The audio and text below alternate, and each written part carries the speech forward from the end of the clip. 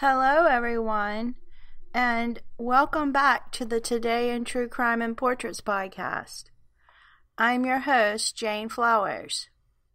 Today's episode 11 is part 2 of Perefectly Boring article by Oxford American Magazine, Slanders and Fabricates U.S. Navy veteran dentist Dr. Tom Boring's life and unsolved murder. This episode is about true crime and portrait photography.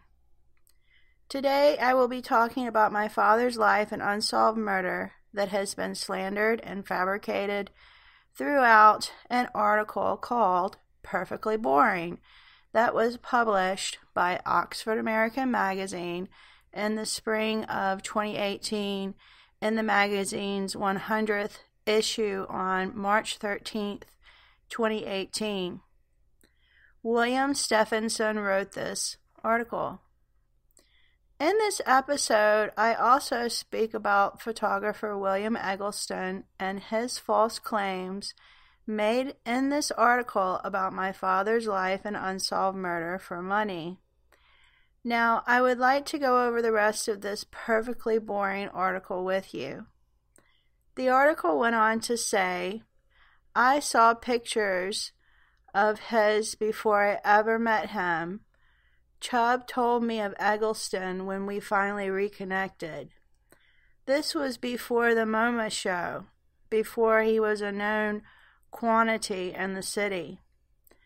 Chub had seen the pictures at the Upper East Side apartment of writer Noel Parmeltel's girlfriend, where Eggleston had, for some reason, left around 800 photographs in an aluminum suitcase stashed in the closet. A group of friends sat on the floor and held an impromptu exhibition. It changed the way I look at the world, Chub remembered. Photographs can look like this. He and Eggleston became close and made frequent trips together in the Delta.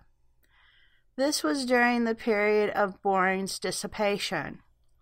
Chub recalled once in Greenwood seeing Boring encounter his childhood nursemaid, who was broken at his drunken state, that she took off her shoe and hit him over the head with it repeatedly. Knocked him flat, he said. Well, that's pretty interesting right there. Let me stop for a second and point out that, again, this is possible hearsay, as most of the article is full of false claims about Tom to begin with.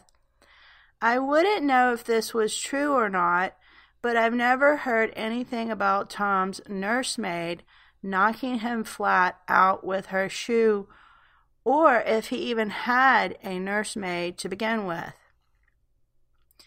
It would not be of a surprise to me if this is just another made-up false claim.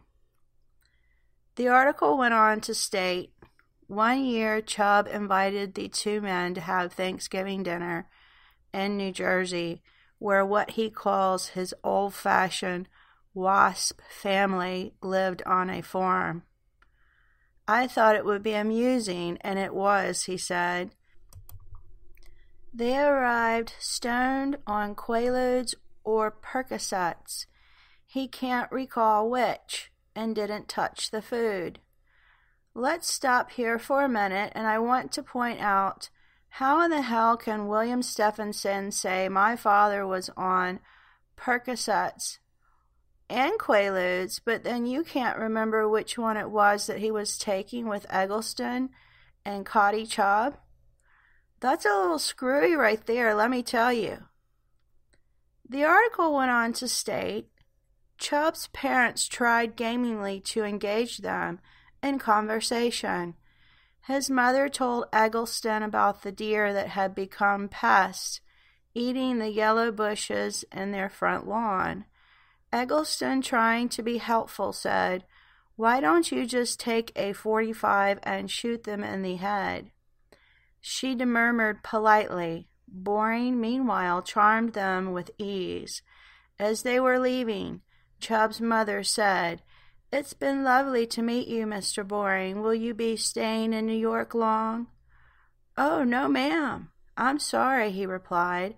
I have to go to Mississippi to go to prison. In 1980, Eggleston and Chub flew to Africa. Among other things, the trip imprinted on the photographer images of fire and great primordial chaos. When I got back from Kenya, it dawned on me that everything I was seeing was the result of violent volcanic activity aeons ago. He remembered later. I tried to imagine what it was like when those fireballs were coming hundreds of miles. It must have been a hell of an event. One Friday night that May, as recounted on the front page of the next morning's Greenwood Commonwealth, 2 teenagers were driving down Greenwood's West Park Avenue when they noticed a fireball in the sky above the small Mississippi town. They turned the corner down Virginia Street and found T.C. Boring's house engulfed in flames. The fire department arrived and pumped 10,000 gallons of water onto the building, which nevertheless was reduced to an ashen ruin. Boring's body was found on the floor by his bedroom. His head was on a pillow. Greenwood's new chief of police, James Stevens, told the paper that the damage was bad enough to cause death, but took care to note that his mustache was not burned off. Boring's death didn't exactly send shockwaves through the town. Morbidly, it had long been viewed as foregone conclusion. Everybody knew Tom was going to come to some sort of a bad end. Wood told me he wasn't going to live to be 90 and die with a family all around him, with a priest giving him the last rites. The Greenwood police, too, didn't ever exert themselves in the aftermath of the fire. The police didn't do any damn thing to try to find out what happened. It was more like good riddance, Clay said. I wouldn't say it was a sanctioned death, but I don't think anybody really cared. I want to stop here and get my opinion out to you all about what I just read to you. I care about my father's unsolved murder. My dad's sister cares about his murder. There are many people that care about my father's unsolved murder. It's pretty cold on Clay's part to say that she thinks that nobody really cared about my father being murdered. It's just another way for her and William Eggleston to defame my father. The article went on to say, the city's indifference to Boring's death should have been complicated by the fact that the fire didn't appear to have been an accident, but this didn't inspire much concern. That investigation when Tom died, Wood said, was about the shortest one in the history of Greenwood Police Department. There were many theories. He was murdered by a racist, disgusted by his affection for the black community. He was attacked by a father as revenge for the corruption of his daughter. Maybe a drug deal had gone by. There were even whispers that a former girlfriend's father was a principal in the Louisiana Mafia. That standard police inquiry, did the victim have any enemies, was rendered comical in this context. As Wood put it, there were any number of people who said they were going to kill him. I'm going to stop here for a second and speak my mind about what I just read. I want someone held accountable for the murder of my father, U.S. Navy veteran dentist, Dr. Tom Boring. I and my family need comfort in knowing who murdered my father. I and my family have been grieving for decades over his untimely death, and without closure, our pain and suffering only continues. It pains me when I read this article and have to put this podcast together. If you think it doesn't, well, then you're wrong, because it's not easy putting together these podcasts for you all to listen to. I'm constantly reminded every time I put the podcasts together about my father's murder. Meanwhile, I and my family have become a different kind of victim while we wait patiently for the Mississippi Bureau of Investigation to investigate Tom's unsolved cold case murder that just sits in limbo. There's nothing comical about my father's unsolved murder, as Perefectly Boring just stated. If the Mississippi Bureau of Investigation could investigate his unsolved murder properly, then maybe his family would get justice in knowing that the murderer might be caught soon. But does this matter to William Eggleston and the others that speak all these lies about my father's life and unsolved murder? I would think not. Getting back to the article, it went on to say, I sent off for Boring's death certificate. Smoke inhalation was listed as one cause of death, but under other significant conditions, it cited right temporal skull fractures and multiple cerebral contusions. There was suspicious skull trauma that was pending investigation. On the back of the certificate, the coroner had recorded his personal impressions. Since the deceased had sustained head trauma before the fire, I think the fire was probably intentionally set to try and cancel or disguise a homicide. I'm going to stop here for a minute and talk about what I just read. It's illegal to order someone's birth certificate from the state of Mississippi unless you are their next of kin. This is a fact. So whatever William Stephenson is saying about how he ordered my father's death certificate from the Mississippi State Department of Health, well, this is not legally possible. I called the Mississippi State Department of Health and spoke to them about this, and they even told me verbally over the phone that they are not allowed to give out anyone's death certificate unless it's to their next of kin. So William Stephenson is obviously lying, and I'd like to say that I suspect my father's home was robbed after he was murdered. I think that the person that murdered him had intentions to go in my father's home and rob him of his property before murdering him. I also think that they set the house on fire to make sure no one knew of any items that were stolen from him after his murder. This, in my opinion, is why the person murdered him. I think it was for someone else's gain, meaning the person was robbing him and that's what took place after they murdered him, or they killed him because he was just in their way. I also think that it was not just one person that murdered him, but a group of people that came into his home and orchestrated his malicious beating, and then afterwards set his house on fire that caused him to die from smoke inhalation. I'm going to go back to the article now. It went on to say, one day last summer I spoke to a woman who had once been close to Boring.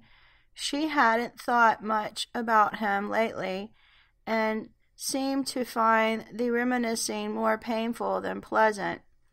But at the end of our conversation, she shared a story she thought might interest me. 2 men had been arrested for another murder in Greenwood 2 years after Boring's. They were convicted and are still in prison today. But when the Greenwood police spoke to the sister of the victim, they supposedly told her they had reason to believe these men had also been responsible for Boring's killing. When I contacted the sister, she responded graciously, but firmly she didn't want to discuss it. Bad memories from a long time ago, she wrote in an email, leaving it at that. I called the Greenwood Police Department and asked for the copy of their records on Boring's death. After some initial confusion, I was transferred to the oldest person on staff, Captain Andrews, who had some vague memories of the event. Just about anybody that worked that case is retired and gone, he told me. I asked about the manner of death. I'd heard a rumor he had been killed with an axe. As far as I know, I think he was bludgeoned, and I think the house was set on fire. No suspect was ever developed. I asked if they could send me the case file. He considered it for a moment, then said, "Those records were destroyed in, I think, a fire." I want to stop here and point out some stuff to you all. Who the hell does William Stephenson think he is? Why is he not contacting me about my father's unsolved murder? He reached out to everyone else except my father's direct relatives. I will say this much. Don't worry, William Stephenson. I'll make sure that you're subpoenaed to come to court when my father's unsolved murder case is tried for your slanderous, defamating comments made throughout this whole perfectly boring article. You might not want to talk to me now, or to have talked to me in the past about all your lies that you and William Eggleston have been spreading about my father's life and unsolved murder for money with this perfectly boring article.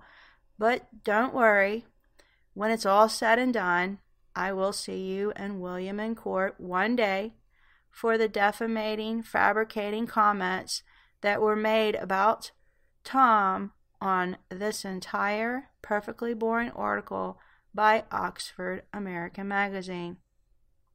The article went on to say, the more empty the photograph, Luke Santos writes in evidence, the more it will imply horror. Eggleston's image of the red ceiling is a case in point. It has become one of his most emblematic works. In 1974, it was on the cover both of his first portfolio of dye transfer prints, 14 pictures, and of the album Radio City by Big Star, which is where I first saw it decades later. It was just accepted as a masterpiece, Chub told me, a signature picture, an icon, but whatever else the photo represents, it is also an image of a certain kind of horror, a crime scene photograph of a crime that hasn't happened yet. Whether or not the subject is already dead, as Roland Barthes put it, every photograph is this catastrophe. The emptiness of the photograph is acute and deafening. There still remained at least one person I hadn't spoken to about the red ceiling, the photographer. At 78, William Eggleston lives in one of the South's most elegant residential hotels, a century-old building overlooking Memphis Overton Park. There's a lure to meeting him, one I considered as I rode the elevator up to his floor. In the 80s, he once greeted a Newsweek writer at the door with a revolver in one hand. When a reporter from Vanity Fair came to profile him years later, Eggleston made him take special precautions, as there are 2 bench warrants out for my arrest. But Eggleston also has a reputation for being soft-spoken, almost unnervingly so, and this was how I found him, unarmed and in a warm mood. He was reclining on the couch in his suite, dressed in a cleanly pressed white shirt, chain-smoking and drinking his daily ration of whiskey. His wife Rosa had passed away recently, and he's lived alone ever since. He's had to be physically careful. He'd broken his neck in a fall a few years before, and the doctors told him he couldn't afford another accident like that. A sign on the apartment door warned visitors against trying to provoke him into old habits. If you bring additional alcohol into this apartment, you are placing him in mortal danger.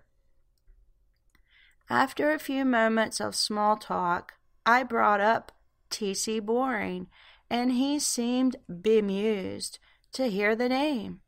I showed him the new portrait from the guide. I'm going to stop here for a minute and tell you about what nude photograph he's talking about.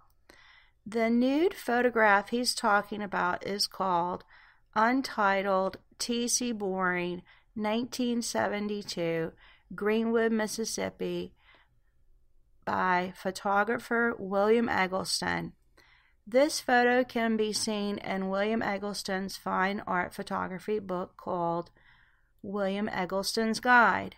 I also spoke about this photograph and 8 other fine art photographs taken of my father and his home by Eggleston in great detail in my father's biography called The True Legacy of Dr. Tom Boring. This is not the only nude photograph of my father that William took of him in the early 70s.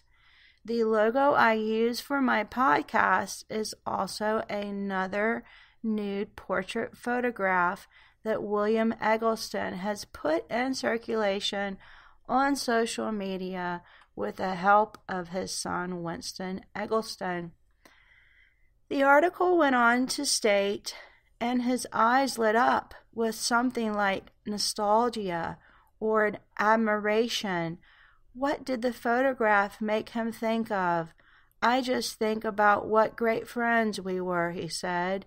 He was a perfect gentleman, well-dressed, impeccable manners, a Southern gentleman. I pointed out that in most of the photos I'd seen, he wasn't dressed at all. It was short of this way, he said slowly, at will, like a chameleon. T.C. could become a different thing. He was an alien. He paused before adding, to them, he was an alien. Not to me. I would like to put my 2 cents in right here and say that my father was never an alien. That's just another defamating claim that William Eggleston has to throw out there in the article. I'm assuming he was drunk when he said that. Makes you wonder if he was drunk most of the time when he would make his defamating, slanderous remarks about my father's life and unsolved murder. You definitely see William Eggleston intoxicated in most of his films and interviews he's been in. One would think that a lot of his stories he's made up about my father's life have, I suspect, been made up while he was intoxicated in one way or another. Very sad on his part. The article went on to state, he said he wasn't sure he could help me. The murder is an unresolved mystery, he said. No one knows who did it, why they did it. I found out about it a couple of weeks later. I spoke with different people that both of us knew, and nobody seemed to know a damn thing about it. Not one damn thing. He shook his head and lit another cigarette. My deceased friend T.C. Boring, he repeated. I don't know what I could tell you. I want to stop here for a moment and say, well, I know what you can tell me, William Eggleston. You can tell me what you know about this axe that you said murdered my father. While you're at it, you can tell me why you know there was an axe that murdered him when there was no murder weapon ever recovered from the burnt-out remains of his home. What do you know about my father's murder, William Eggleston, that you refuse to speak to me about? Do you plan on continuing making millions of dollars off my father's life and unsolved murder with your false claims?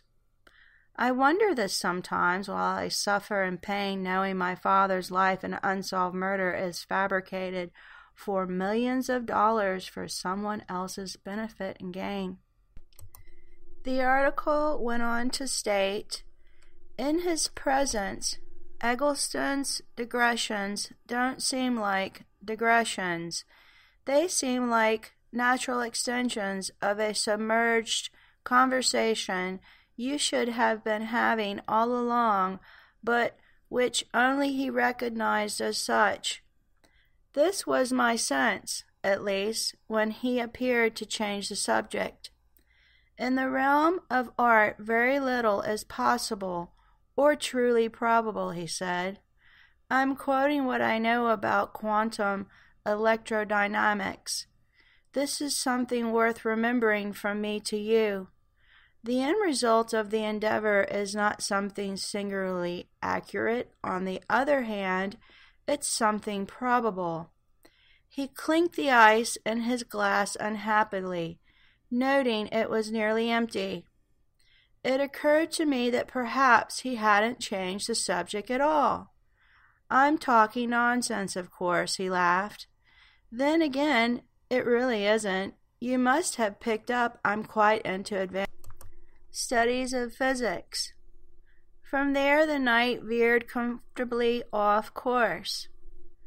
Eggleston spent a half-hour playing Robert Burns' pieces on his 7-foot Bossendorf grand piano.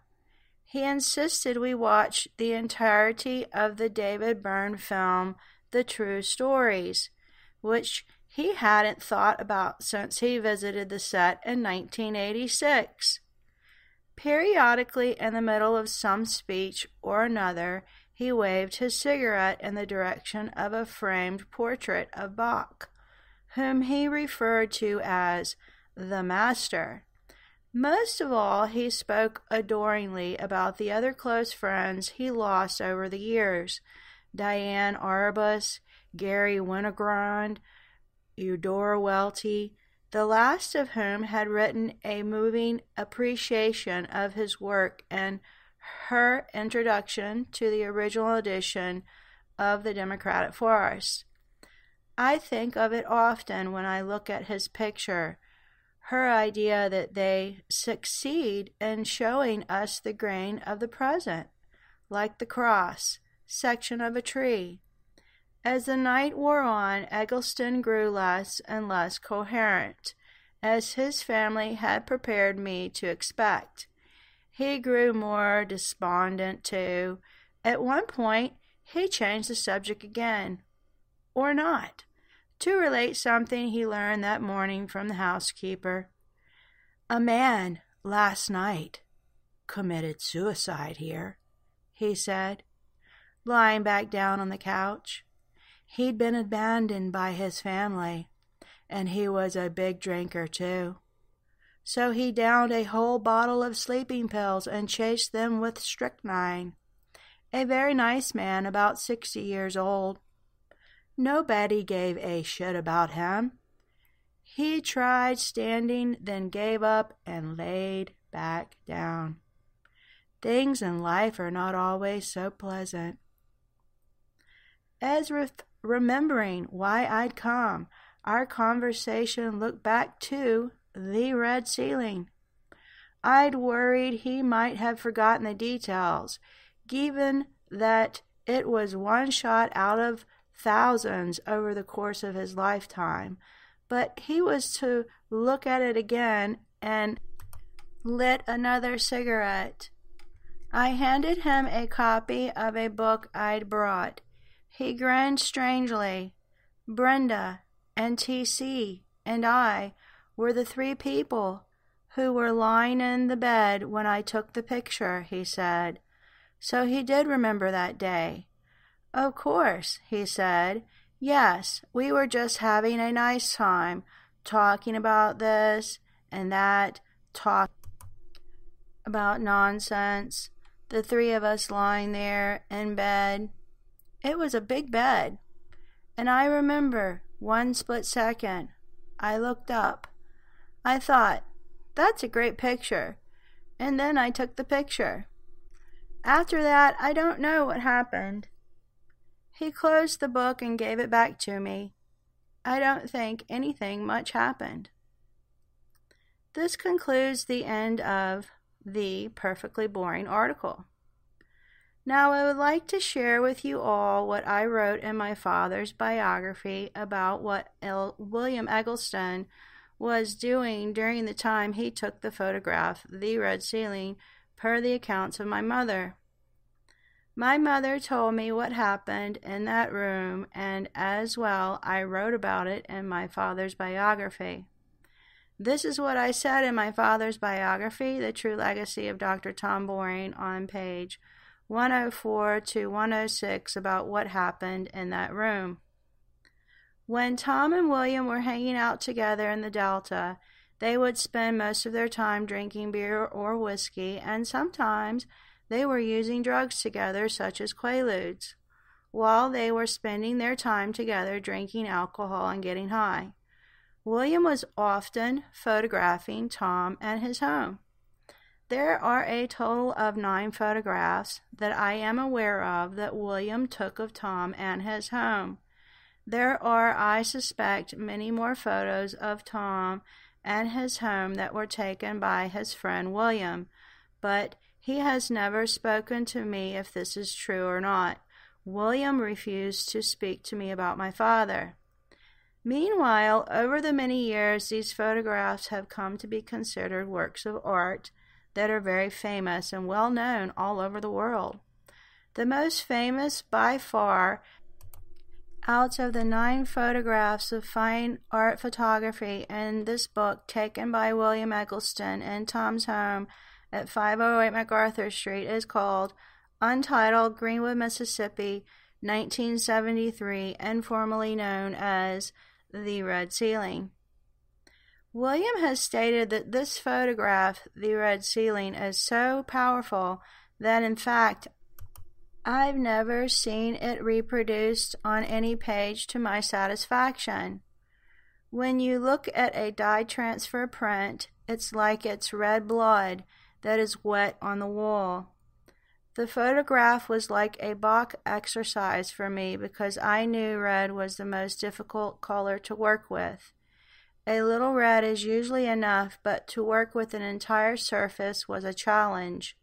It was hard to do. I don't know of any total red pictures, except in advertising. The photograph is still powerful. It shocks you every time. Quote by William Eggleston.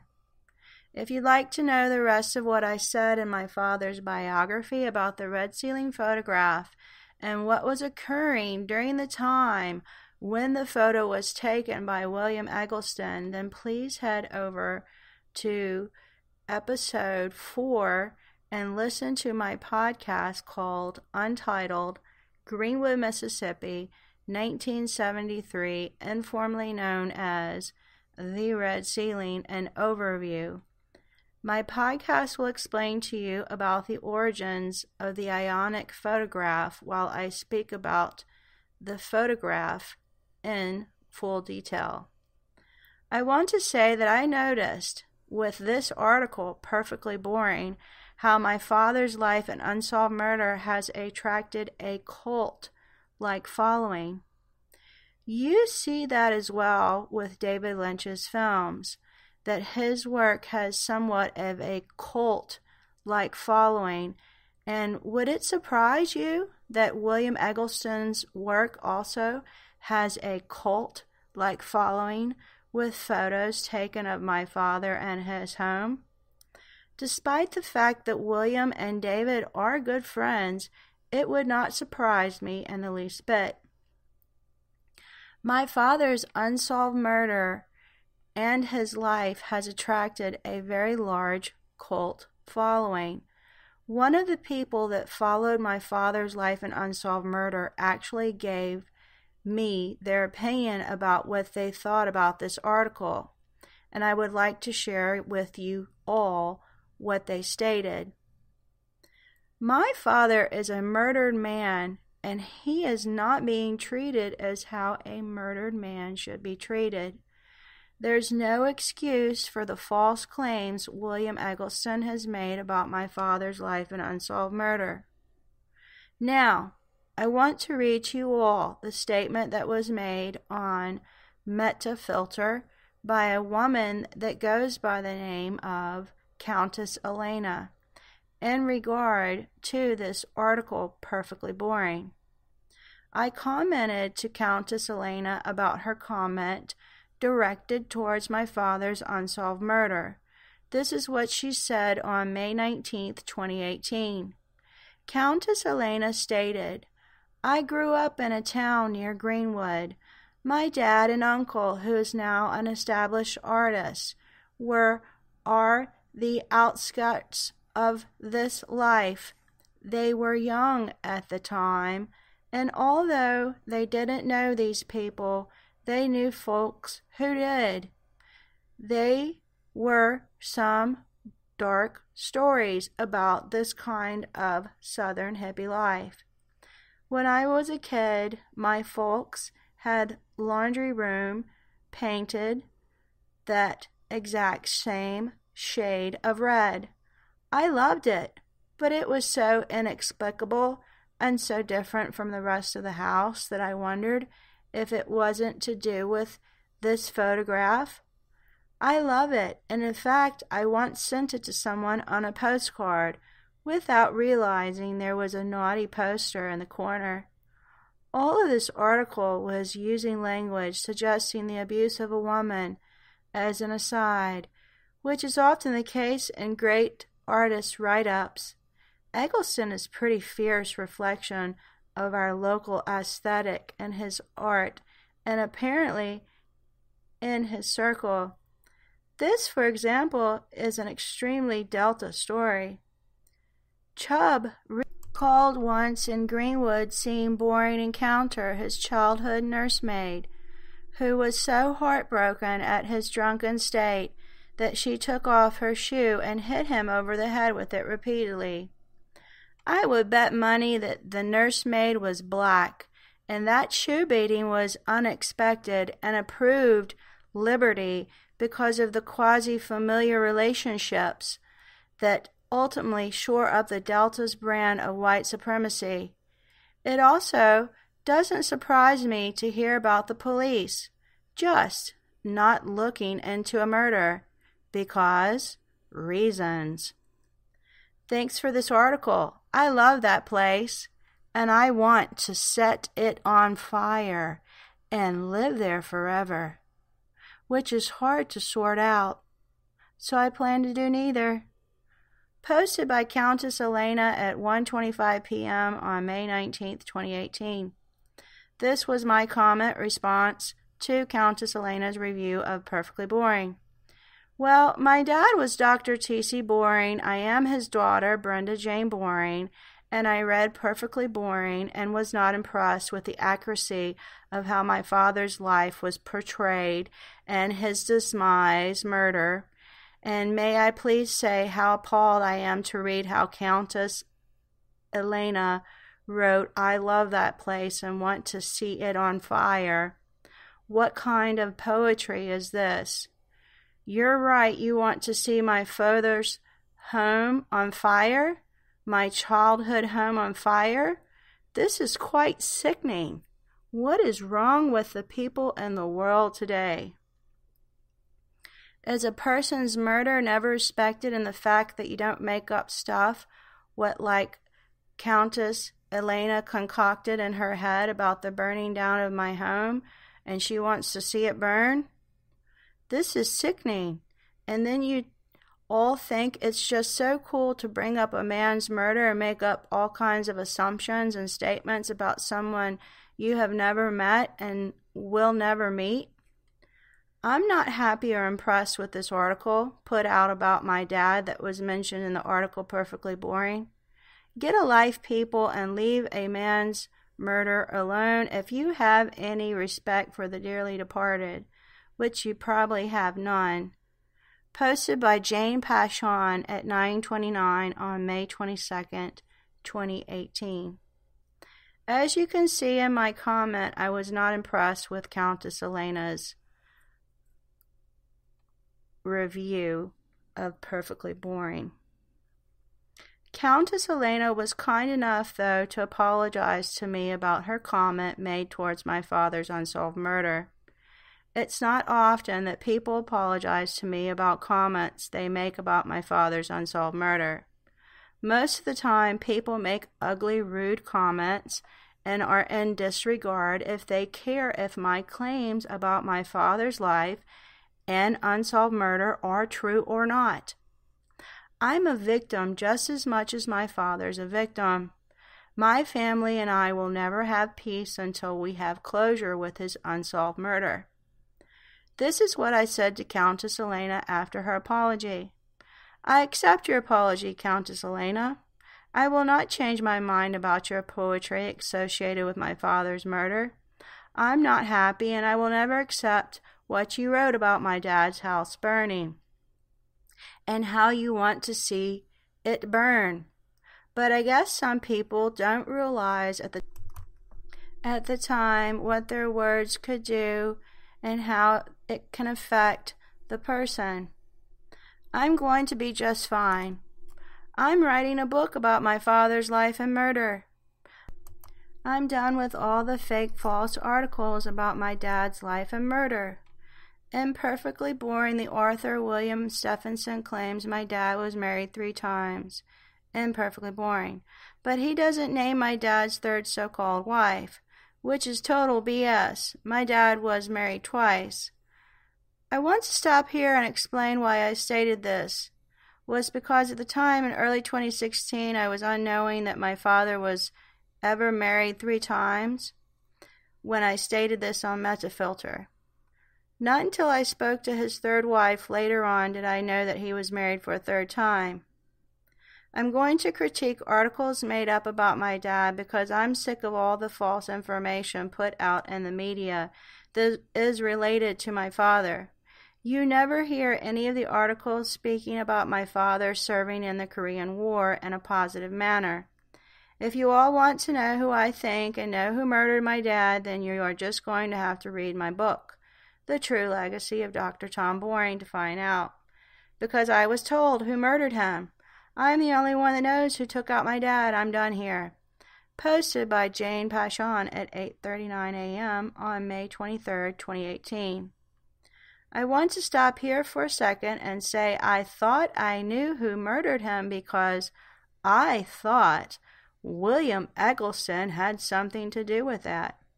He's the one that had so much to gain from my father's murder, with him being dead.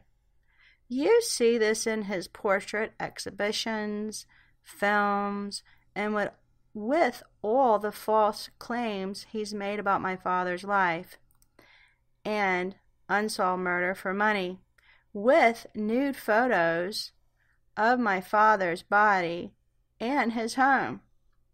That's very evident right there, isn't it? My mother would later tell me that she suspected she knew who murdered him, so that made me think that I knew who murdered him per the accounts of my mother's claim of who she thought murdered him. Countess Elena's response to me was, "Thank you for posting here. I'm very sorry that what I said caused you pain. I was unhappy that no one in Greenwood seemed to have sought justice in his matter.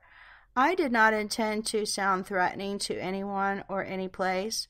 On the contrary, What I said was an expression of powerlessness, produced by deep and contrasting emotions about the Mississippi Delta. Like a lot of people from Mississippi, I have very complex and passionate feelings about it, due to the sharp dissonance between its warmth and beauty and its deep-rooted cultural problems. I used poetic license and hyperbole to express emotions that I feel precisely because I do not think that suffering has been respected enough there. I want you to know that I heard you, and I'm sure that I have made you unhappy. Posted by Countess Elena at 10:15 a.m. on May 22nd, 2018. I forgive Countess Elena for her comments about my father's unsolved murder, but I'll never forget. I also never forgot what my mother told me about how she knew for a fact possibly how my father was murdered. Despite the fact my mother told me she suspected she knew who murdered him, I'll never know for sure if he was murdered by the Italian Mafia from New Orleans. She didn't tell me who authorized the hit if it was indeed a hit that murdered him. My mother told me that the night before he was murdered that there were a couple of expensive black sedan Cadillacs out in front of his house. Then later that morning he died around 2 a.m. from smoke inhalation. She said she suspected the Italian mob from New Orleans killed him. She also stated that the day before he was murdered, he called her on the phone and he said he was across the street from her house. And while she was on the phone talking to him, he stated to her, "I've got a shotgun aimed at the window right now at you, and I'm going to blow your head off." Supposedly, my mother stated to me that my father threatened her life. If I can remember correctly, she also stated he was possibly drunk at the time when he had supposedly threatened her life.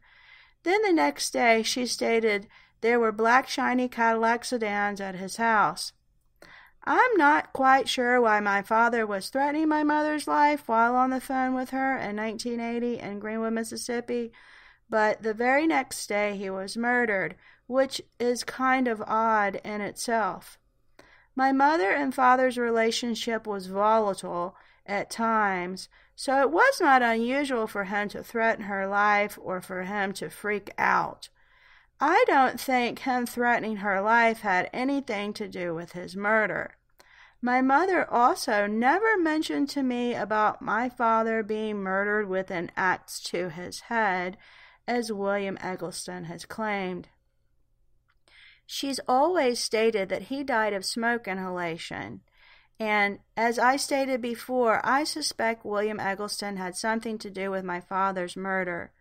The 2 weeks in May of 1980 when William was out of the country would have made a perfect alibi for him during the time my father was murdered.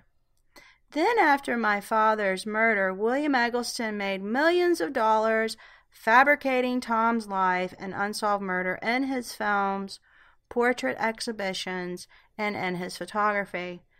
William Eggleston could have easily had someone put a hit out on my father with some New Orleans mafia for his gain.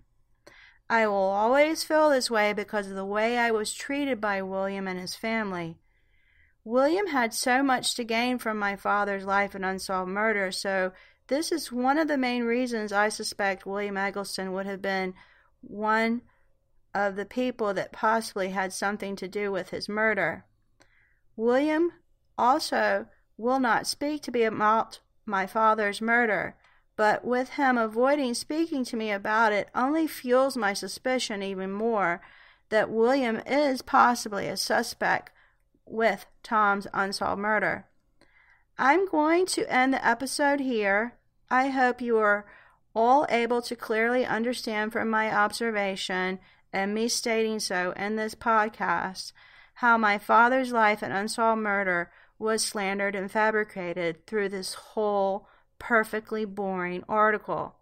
If you did not understand, could you please comment in the comment section if you have any questions for me about my episode that you need clarity on. Thank you for listening. Please subscribe and leave a comment. I'll see you next episode. Until then, goodbye everyone.